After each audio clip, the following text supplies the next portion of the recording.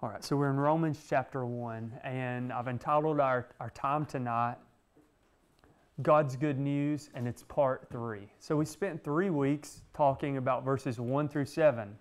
In fact, we've worked our way all the way up through verse number 4, and tonight we're going to look at verses 5, verse 6, and verse 7. And that will complete the introduction here in Romans.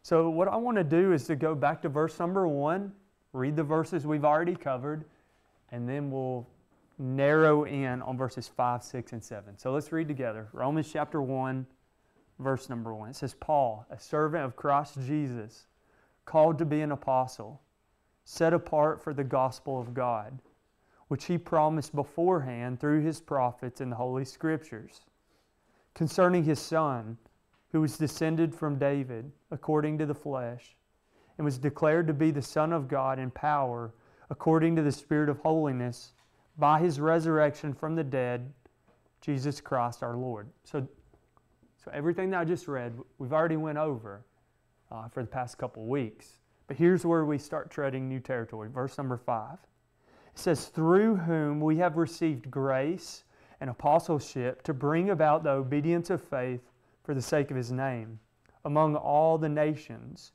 including you who are called to belong to Jesus Christ. To all those in Rome who are loved by God and called to be his saints, grace to you and peace from God, our Father and the Lord Jesus Christ. Verses 1 through 7 are Paul's summary of the good news, of the gospel. And he dives right into it at the very beginning of this letter to the church at Rome. Now, I want to tell you a story right quick before we dig into verse number 5. Years and years ago, there was a very wealthy man. And because he was very wealthy, he was able to acquire a lot of different paintings, a lot of different pieces of art.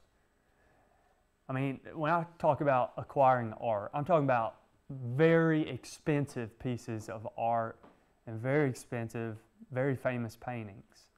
Now, this guy was very well known, very wealthy, a really cool collector. And he had a son who was just kind of ordinary. And he really wasn't famous at all. He wasn't very wealthy. No one really even knew who he was. But his dad loved him so very much. So much. Well, this young man, the son, eventually died unexpectedly. He was a young man. And through different circumstances, he ended up passing away. And it broke his dad's heart. I mean, you've heard of people dying from a broken heart. That was the case for this man. His heart was broken, and the father died 3 months later after his son's unexpected death. Now, after he had died, people knew that this guy was very wealthy, and they all wanted their claws, they all wanted their hands on his art collection. Well, it was stated in this man's will that all the art had to be publicly auctioned. It didn't go to anybody specifically. It was just to be auctioned off to the public. And part of his will stated that the first piece of art to be auctioned was a painting of his son. Now, maybe you guys have heard this story before, but it rolls into the day of the auction. And people come from all around the world to try to get their hands on this piece of art. Well, to get their hands on this collection of art. And so the auctioneer brought out the painting of the son and put out to display, and everybody just started laughing. You see, because this painting was painted by someone that really wasn't famous, he wasn't recognized, and really nobody even knew who this son was, so nobody really wanted the painting. Everybody's kind of laughing. Hey, let's get on to the good stuff. So as the bidding started on this painting of the son, nobody bid. And so it was this kind of awkward silence for a long time.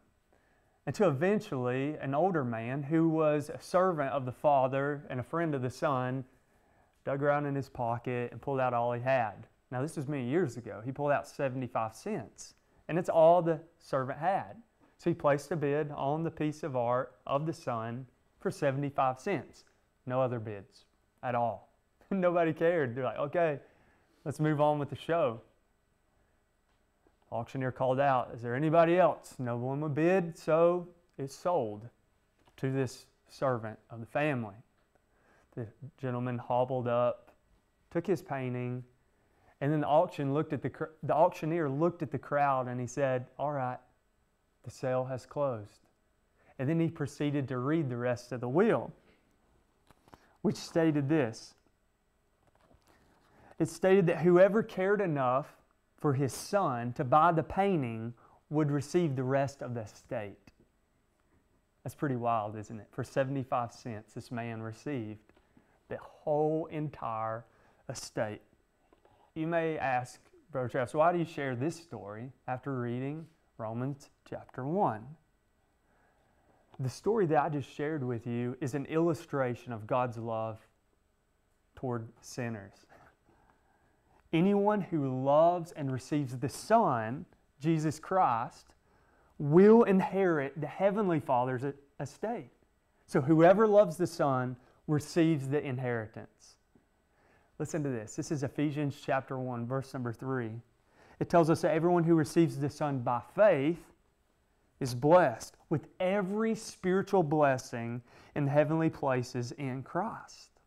This is one of the reasons why Paul in these first 7 verses of Romans was so tore up and so excited about the good news of Jesus Christ.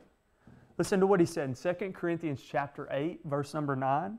He says, you know the grace of our Lord Jesus Christ, that though He was rich, yet for your sake He became poor, that you through His poverty might become rich.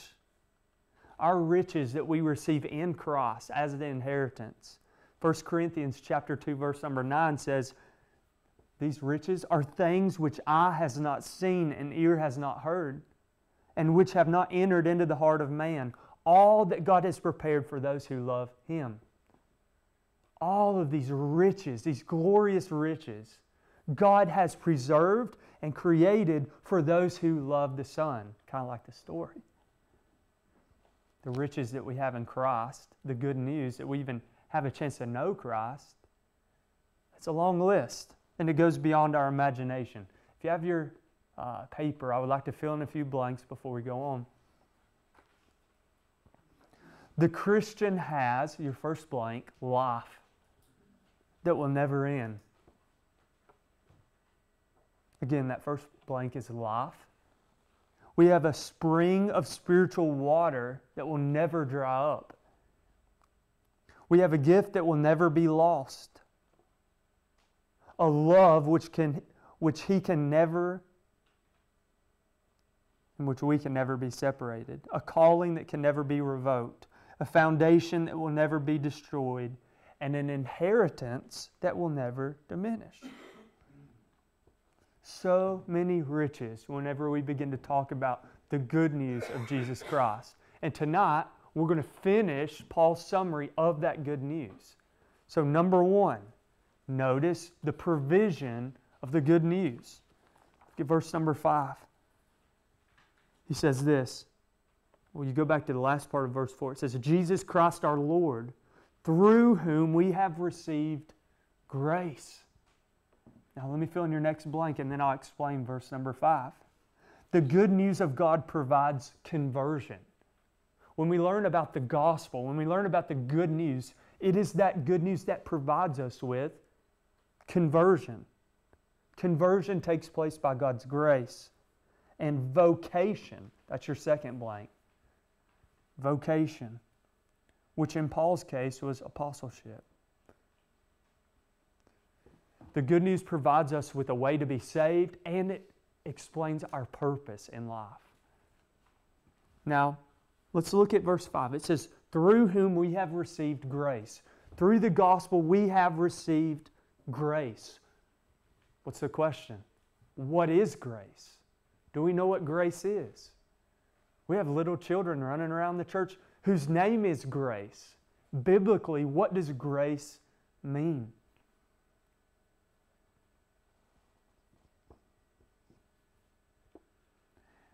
You want to write this down. It's unmerited and unearned favor. That means your salvation, the love that you've received from God, you did nothing to earn that love. Grace is getting something you really don't deserve. Grace is something that you can't contribute to. It's, how can I say this? You can't contribute anything of worth in order for God to love you more than what He does. Listen to this. In Ephesians chapter 2, verses 8 and 9, Paul explains. He says, "For by grace you have been saved, through faith. It's not of yourselves, it's a gift of God. It's not a result of works, that no one should boast." It is God's grace that gives us mercy. It's His grace that grants us salvation. Well, to any who will trust in His Son. It is God's grace that He opens His mouth and sovereignly breathes into us spiritual life.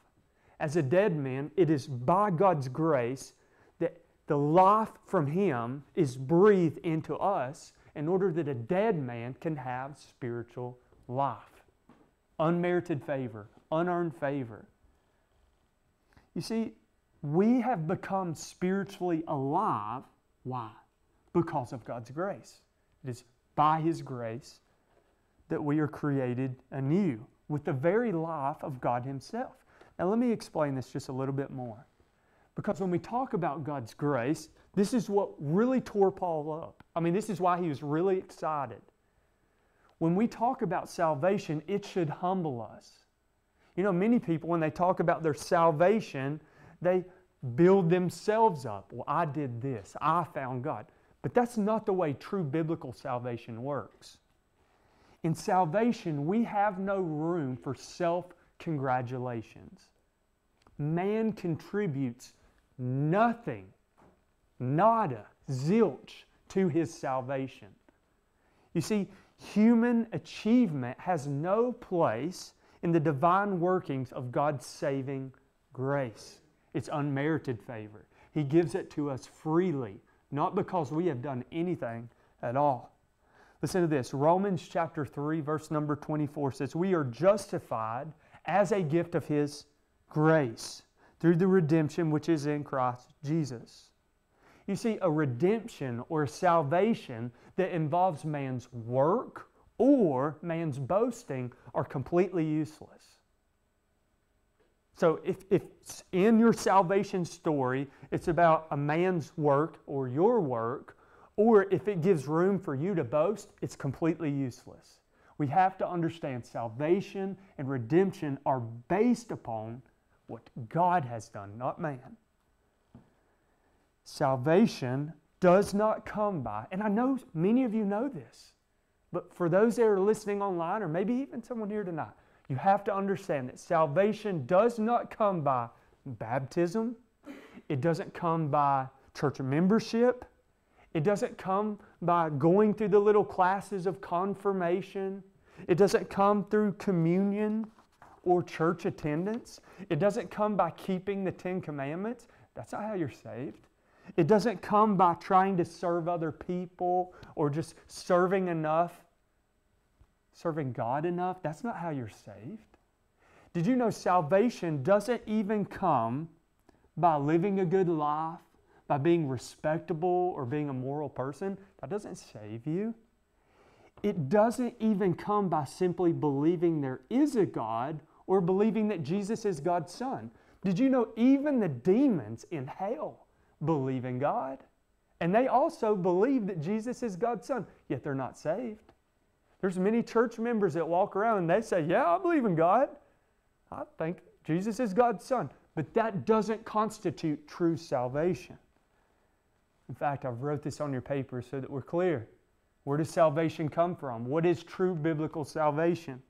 Salvation comes only when a person repenting of sin receives by faith the gracious provision of forgiveness offered by God through the atoning work of His Son, Jesus Christ. Salvation comes by grace, unmerited favor, by grace through faith. We trust solely in what God has done through His Son, Jesus Christ. That's how we're saved. Positionally, you have to understand, just coming to church doesn't change where you are positionally before God. Being a good dad, being a good son, all that, contributing money to the church, that doesn't change your position before God. The only thing that changes your position before God is the shed blood of Jesus Christ. That's how we're saved. Now notice, that's good news, right? As Paul describes the good news, that alleviates the burden from our life. I don't have to be good enough in order to get to heaven, because Christ was enough. He goes on in verse number 5. He says this, Jesus Christ our Lord, through whom we have received grace, and then he says, and apostleship. Now, not only do we have good news that we have salvation, God also calls those who are saved, who have received grace, into service. He uses the word apostleship here. Paul uses this word in verse number 1 to describe his calling, but you have to understand from last week, the Greek word apostolos simply means one who is sent. Now, last week we talked about who are the apostles. We talked about the 13 men who God sovereignly chose to preach and to teach and to accomplish miracles to authenticate the message. We talked about that last week. We're not going to go over it again. But in a more general sense, we have to understand that those who have trusted in Christ are, in a general sense, apostles as well.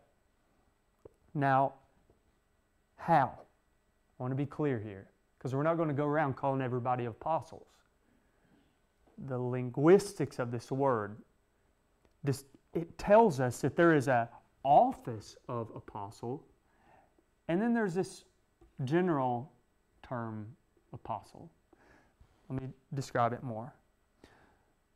We, in a general sense, are sent by God into the world as His representative. We might even use the word an ambassador. That's a lot easier. So in an unofficial sense, we are sent by the Savior to represent Him to the lost and dying world. Now, there are other men in Scripture besides the 13 who are described as apostles. I'm not even going to... Acts chapter 16, verse number 7, you have, some people call him Junius or Junius. You have Barnabas in Acts 14:14.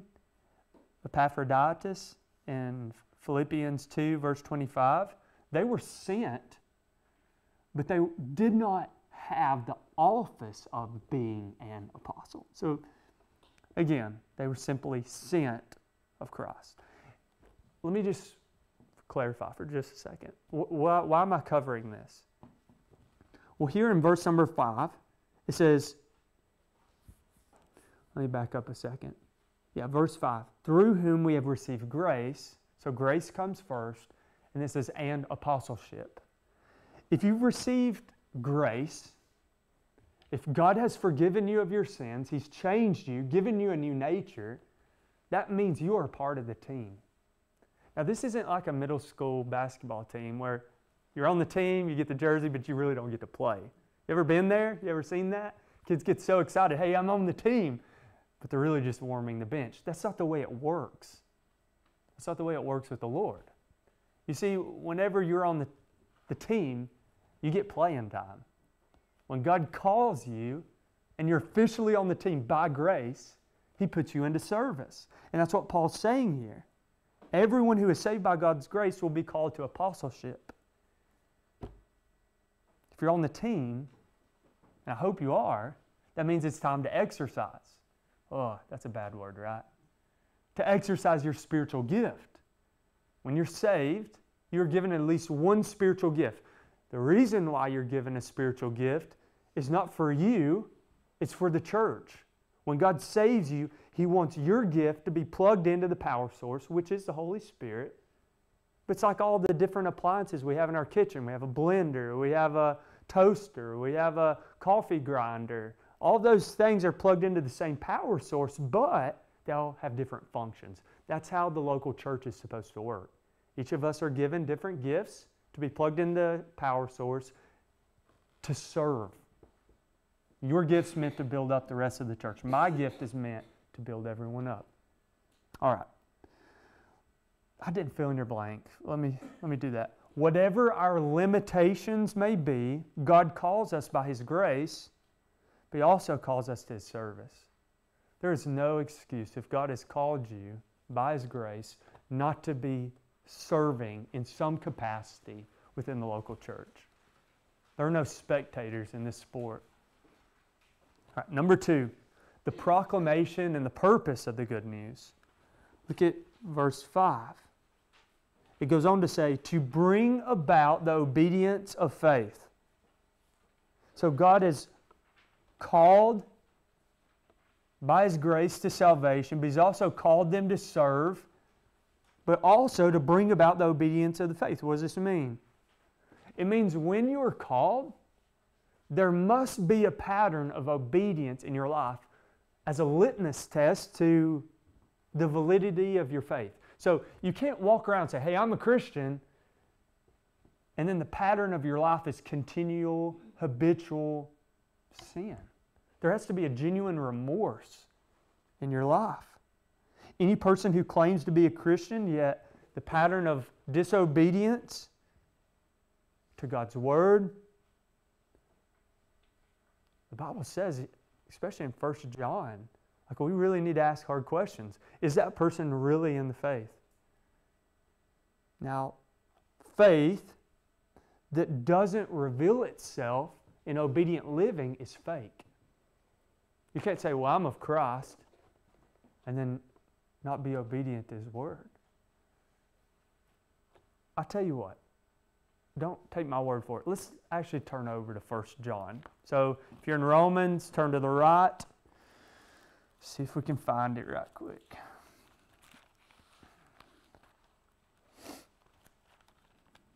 First John chapter 2. You want to know if you're a real, genuine, saved believer? Spend some time in 1 John. It's like a kick in the teeth. 1 John chapter 2, verse 3. I'm going to begin reading. It says this, and by this we know that we've come to know Him, if we keep His commandments. Whoever says, I know Him, but does not keep His commandments is a liar, and the truth is not in him. But whoever keeps His word, in him truly the love of God is perfected. By this we know that we are in Him. I'll read verse 6. Whoever says he abides in Him ought to walk in the same way in which He walked. So again, we're not saved by good works, but we're saved to good works. When God, you see, the natural man, before he's converted, he really isn't ashamed of anything. He's just going to do what he wants because life's about him.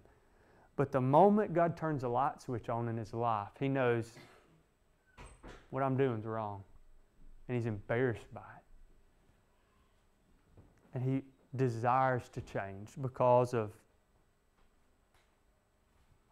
it's kind of like that illustration we shared about the pigs. Remember this one without me saying it? You see, before we were just wallowing in the filth of our sin. We didn't care.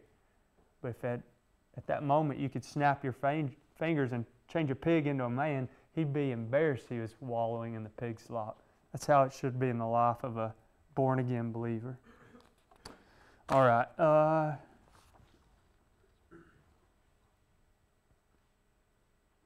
What's it mean to call men to the obedience of the faith? So we're called to be obedient to the faith. We're supposed to dig into God's Word. Basically, we shouldn't just be a Christian in name. It means living in submission to His Lordship. There's a lot I want to say. To the man or the woman who continues to build their life on a continual disobedience to God's Word, who says, "Oh, I'm a Christian. I don't have to obey Him." That person's building their life on the sand, and eventually the storms will come, and that foundation will be wiped out, and they'll be washed away, without God and without hope. Next point on your paper, the purpose. Get verse number 5 again. This is really good stuff. Look at verse, it says right here, for the sake of His name among all the nations. Let me back up. It says, Jesus Christ our Lord, through whom we have received grace and apostleship to bring about the obedience of the faith for the sake of His name. Why does God grant grace? Why does God put us unto service? Why should we obey Him? For the sake of His name. That's the reason why. We're reminded here that the primary purpose of the gospel, the primary purpose of the good news, is not man's sake, but God's. I'm telling you, this is what spiritually will nourish your soul. Why do we have the good news? Why do we have the gospel of Jesus Christ? Do you know why? It's not for our sake. It is for God's sake. Let's fill in your blank. Man's salvation is simply a byproduct of God's grace. Its main focus is to display God's glory. Let's fill in the next blank. The preacher, the promise, the person. That's what we've talked about for the past 2 weeks.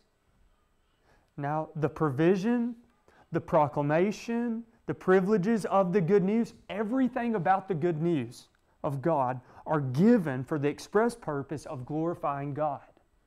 Why does God save man? Not for man's sake, but for His sake.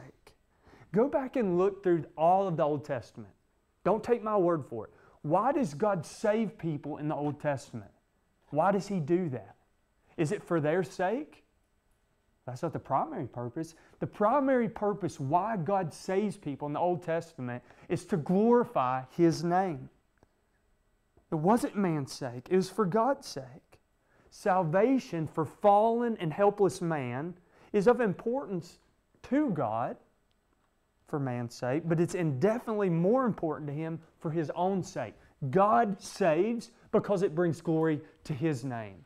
This is why I get so tore up whenever I hear people share their testimony and say, well, I've done this and I've done that. No, you didn't do diddly squat. You're robbing God of His glory in salvation and redemption. Man, you didn't do nothing. Have you been to the funeral home lately?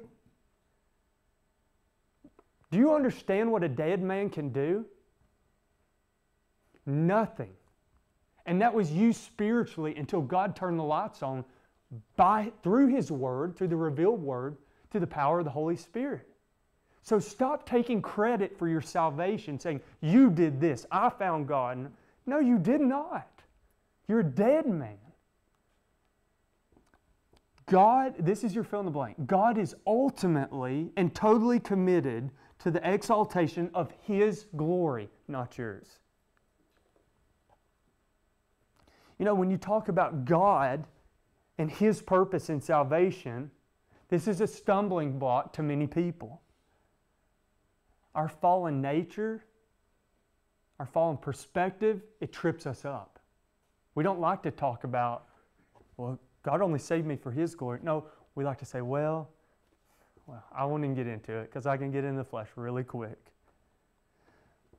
Understand this. When we don't give God the glory in salvation, that is a great sin. And it's a great discouragement. You see, God is perfectly worthy for any glory that He receives in our salvation. Listen to this. Philippians chapter 2, verse number 10 says, at the name of Jesus, every knee will bow of those who are in heaven and on earth and under the earth, that every tongue will confess that Jesus is Lord. Why? Why will every knee bow?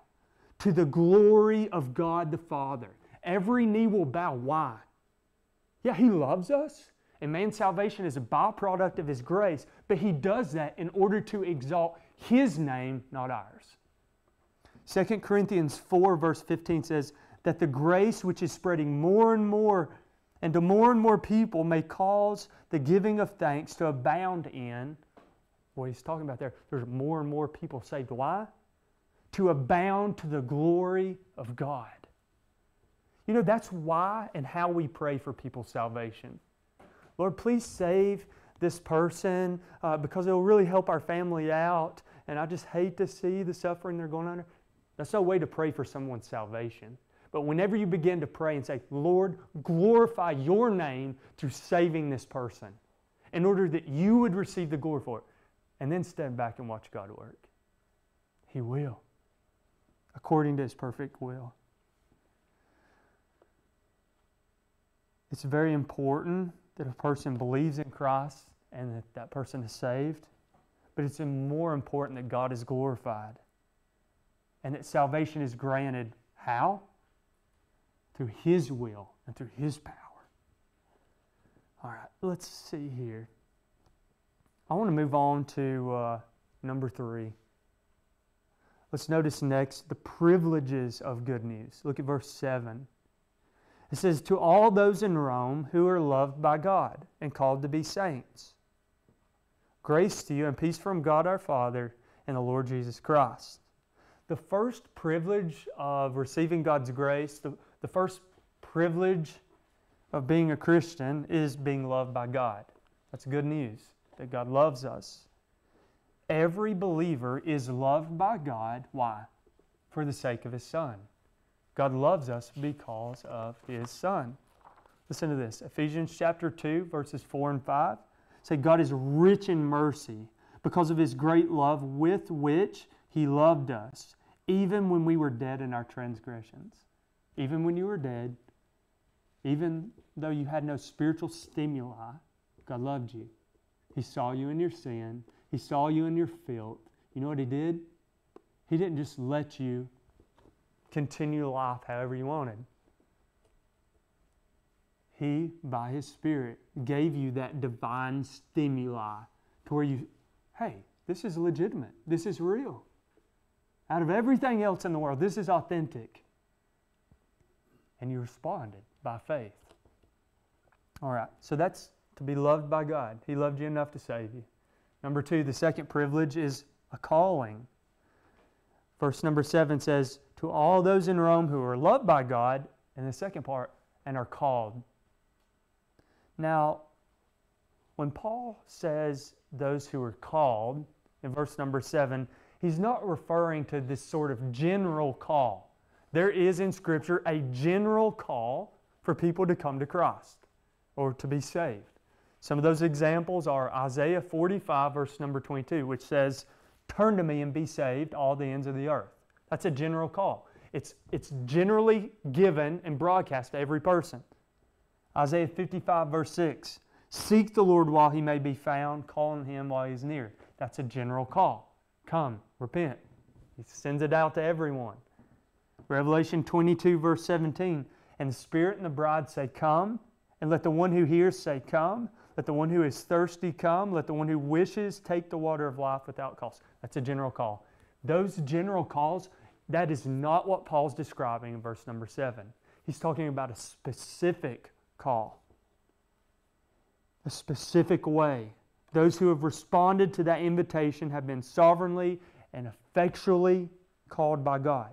Now you'll say, what's the difference in these two callings? When we get to Romans chapter 8, I'm going to dig in so much deeper into what is this calling, what's it mean to be called by God, but I'll just give you a preview. In chapter 8, verse 30, the Bible says, and those whom He predestined, He called. And those whom He called, He justified. And those whom He justified, He also glorified. You see, it's really hard from a human standpoint to realize that we first came to God. A lot of people think that we first come to God by an act of our own will. But that's biblically not what we learn. So from God's Word, we have to understand we were dead men. I think we all get that. We couldn't have come by Him on our own unless He called us. He breathed life into us. as an act of His gracious, sovereign will. So this calling here is different than a general call. This is a very specific call. We're going to talk about that more later, but let me fill in your blank. The reference to being called to salvation are always, in the epistles of the New Testament, efficacious calls that save, never general invitations. So this, man, as I dig in, when we talk about calling, when we begin to talk about election and all of these different things, and as you begin to read the course of the New Testament on your own, you're going to see this popping up everywhere. That God does issue a general call. I mean, even Adolf Hitler had that general call. He had the chance to turn and be saved. But then we have this sort of specific call that Paul's referring to, in which God calls you by name. He's chosen. He's set you apart. And again, I want you to go and do your own research, as I've done. There's some passages on your paper, and I want you just to look at Scripture through that lens. All right, let's keep moving. The third privilege is the opportunity to be called a saint. Here, this Greek word, hagios, means to be set apart. Let's look at it. Verse 7, to all those in Rome who are loved by God and called to be saints. The basic meaning of saint means to, again, to set apart. Have you spent any time in the Old Testament? You would see that there's all kinds of things that are set apart. People, things, you have the tabernacle, you have the temple, you have the furnishings, the Ark of the Covenant, the Holy of Holies. All those things were set apart for Him. You have the Levites. You have an entirely fresh people that are set apart just for the service. The tribe of Levi, the nation of Israel, was set apart. You have the tithes, the offerings of the people that were set apart with other gifts specifically for God. That's all the Old Testament. God set things apart. What about in the New Covenant? Did God set apart anything in the New Covenant? You see, under the New Covenant, He didn't set apart a temple or a tabernacle or an ark. All those things, they don't exist anymore. What are the holy things that God set apart here on earth? That's exactly right, His people. When God graciously and sovereignly acts and breathes life into a man, He sets him apart. He's called to be different than the world. So the new temple of God, the new priesthood, is His church. All right, I want to just give you a few more things, the last part of verse number 7, and then I'll be done. Let's read verse 7 again. It says, to all those in Rome who are loved by God and called to be saints, grace to you and peace from God our Father and the Lord Jesus Christ. He says here, to all those who are loved by God in Rome. I think this is very interesting. And the reason why is He never says to the church at Rome. Do you know why? Well, the reason why I believe He doesn't address the church in Rome is because history shows us that the believers in Rome didn't necessarily meet in a church. They met in houses, scattered. They had house churches. So He doesn't just say, okay, the one that's at 777 Roman Drive. No, they're scattered out. They're meeting in people's homes. I think that's super cool. I also like how he does use the word saints. He'll use it over the course of this letter 38 times. He refers to believers as saints. Is it wrong for us to refer to other believers as saints? No. And here's the reason why. Every time Paul uses the word saints, he doesn't use it to refer to behavior. He uses it to refer to status or position. So if we had access to your thoughts or my thoughts over the past week, you probably wouldn't want to describe me as a saint. But positionally, we can refer to our brothers and sisters in Christ as saints because that's who we are positionally. Not on the basis of our behavior, but what Christ has done. Super cool. I'm going to start addressing you as saints. Saint John. Well, we better not do that. That sounds kind of... You get my point. It's not about behavior, it's about position. So just to kind of land the plane, we see here, it says, grace to you and peace from God our Father and the Lord Jesus Christ. That's sort of Paul's last plug in this introduction for people to understand all this good news he's described in verses 1 through 7, all center around Jesus Christ. That's how the good news is made possible. It's not just about what He has done, it's also about who He is. That is the good news of the gospel. Now, next week, I want you to read ahead. Just read to verse number 15, verses 8 through 15. And we're going to talk about really what does a man of God look like. We're going to talk about Paul. We'll talk about some other things as well, but read ahead if you will.